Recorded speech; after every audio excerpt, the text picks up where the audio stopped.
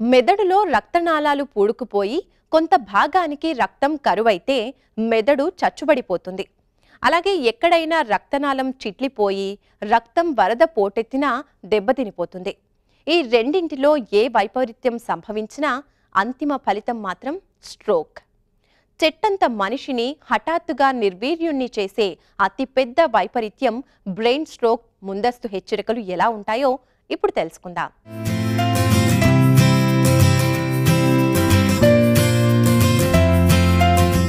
మెదడులోని ఏదో ఒక భాగానికి రక్త ప్రసరణ సరిగ్గా లేకపోతే స్ట్రోక్ అంటారు. స్ట్రోక్ సంభవించినప్పుడు శరీరంలోని ఏదో ఒక అవయవం సరిగ్గా పనిచేయటం మానేస్తుంది, లేదా శరీరంలో ఏదో ఒక వైపు బలహీనపడుతుంది. చాలా సందర్భాల్లో బ్రెయిన్ స్ట్రోక్ వల్ల ప్రాణాపాయ పరిస్థితి ఏర్పడదు, కానీ అంగవైకల్యం ఏర్పడే ప్రమాదం ఉంటుంది. స్ట్రోక్లో 2 రకాలుంటాయి. మొదటిది ఇస్కెమిక్ స్ట్రోక్. మెదడులోని రక్తనాళాల్లో అడ్డు తగలడం వల్ల అక్కడి భాగాలకు రక్త ప్రసరణ సరిగ్గా జరగక కొన్ని భాగాలు చచ్చుబడటం వల్ల వస్తుంది. రెండవది హ్యామరేజిక్ స్ట్రోక్. మెదడులోని రక్తనాళాలు చిట్లడంతో అక్కడ రక్తం కారి వస్తుంది. ఈ మధ్యకాలంలో ఈ స్ట్రోక్ అనేది బాగా పెరిగిపోతుంది భారతదేశంలో. ఇదివరకు పక్షవాతం అంటే ముసలితనంలో వచ్చేదని అనుకునే వాళ్ళం, కానీ ఇప్పుడు పక్షవాతం అనేది అన్ని వయసుల్లోనూ కనబడుతుంది. మగ ఆడవాళ్ళలో ఈక్వల్గా కనబడుతుంది. సో ఇది ఏ గ్రూప్లో అయినా రావచ్చు. చిన్నపిల్లల దగ్గర నుంచి ముసలి వాళ్ళ వరకు ఎవరికైనా ఈ స్ట్రోక్ వచ్చే అవకాశం ఉంది. ముఖ్యంగా రక్తనాళాల్లో సమస్యలు అనేవి 2 రకాలుగా ఉంటాయి. రక్తనాళంలో రక్తం గడ్డగట్టి తద్వారా మెదడుకి ఆ భాగంలో పూర్తిగా రక్త ప్రసరణ ఆగిపోవడం ఒక రకము. రెండవది రక్తనాళం చిట్లి అందులోంచి బ్లడ్ బయటకు వచ్చేసి ఆ రక్తం అనేది ఒక గూడు కట్టడం ఇంకొకటి. ఇందులో సాధారణంగా సంభవించేది రక్తం గడ్డగట్టడం అనేది. దీనినే థ్రాంబోసిస్ అంటాము, ఇన్ఫాక్ట్ అంటారు. ఆ ప్రాంతంలో జరిగిన మెదడు డ్యామేజ్ని ఇన్ఫాక్ట్ అంటాము.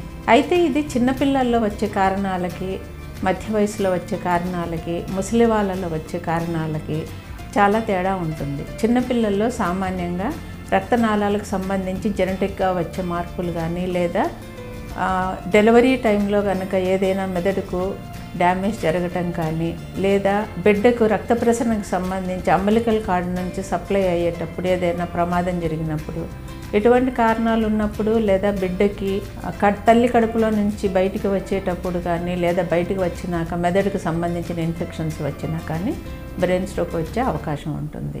వయసు పెరుగుతున్న కొద్దీ పక్షవాతం వచ్చే ముప్పు ఎక్కువగా ఉంటుంది.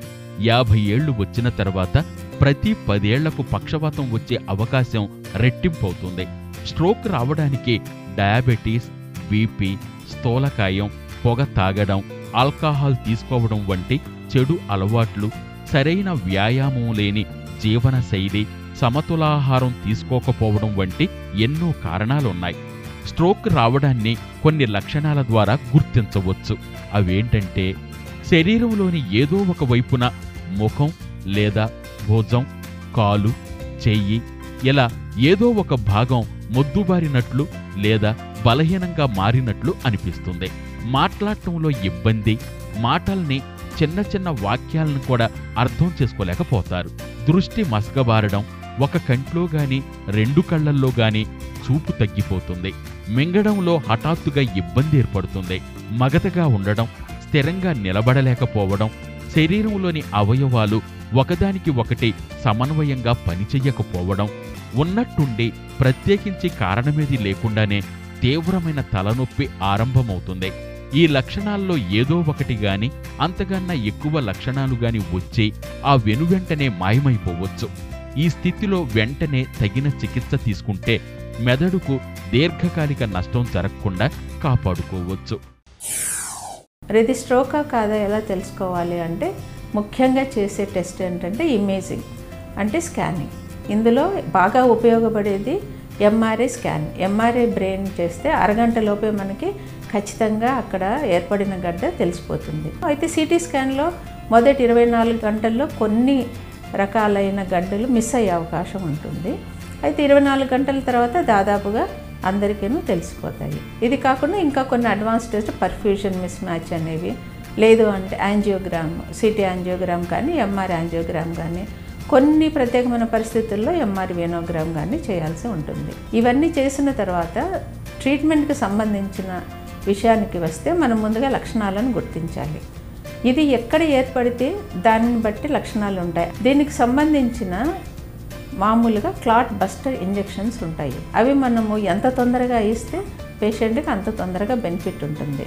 వీటికి ఒక టైం పీరియడ్ అంటూ ఉంటుంది. లక్షణాలు మొదలైన 4.5 గంటల లోపు మనము కనుక ఈ కైనేజ్ ఇంజెక్షన్స్ని కనుక ఇవ్వగలిగితే చాలా బెనిఫిట్ ఉంటుంది. ఆ తర్వాత బెనిఫిట్ తగ్గిపోతూ వస్తుంది. అందువల్ల లక్షణాలను తొందరగా గుర్తించడం అనేది, వ్యాధిని తొందరగా గుర్తించడం, పేషెంట్ని త్వరగా సిటీ ఫెసిలిటీ ఉన్న సెంటర్కి, న్యూరాలజిస్ట్ లేదా ఎమర్జెన్సీ సర్వీసెస్ ఉన్న ఫెసిలిటీకి వెంటనే షిఫ్ట్ చేయడం అనేది చాలా ముఖ్యం. హైపర్ టెన్షన్, మధుమేహం, అధిక కొలెస్ట్రాల్ వంటి వాటిని ఖచ్చితంగా నియంత్రణలో పెట్టుకోవాలి. పొగ అలవాటు మానేయాలి.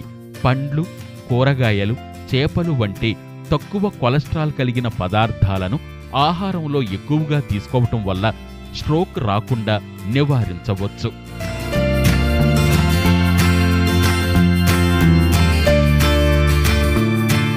మెదడులో విస్ఫోటనం చెందే ముందస్తు లక్షణాలు కనిపించగానే వెంటనే వైద్యుని సంప్రదించి తగు వైద్యం తీసుకోవాలి. జీవనశైలిలో మార్పులు చేర్పులు చేసుకుంటూ మెదడును జాగ్రత్తగా కాపాడుకోవడం అవసరం.